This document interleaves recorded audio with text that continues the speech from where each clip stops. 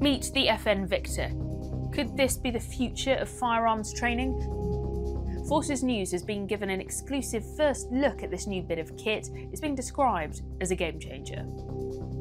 The size of a flashlight, a tactical flashlight that everybody has, mounts on pistols or rifles, and it mounts and it uses its machine learning and AI algorithm built in to understand targets and identify targets on the battlefield, allowing the shooter to instantaneously see multiple targets in the field of view, what different types of targets, and not only that the target is there, whether or not they hit or miss the target.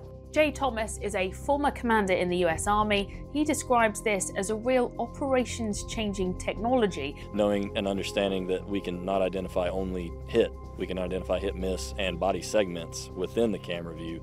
Now you can add in medical training, you can add in CASEVAC training. All of these things are going to create not only a more lethal force, but a better trained force. How close is this to being used on the battlefield? Operationally, I think we're probably still a few years away. For training-wise, we're a few months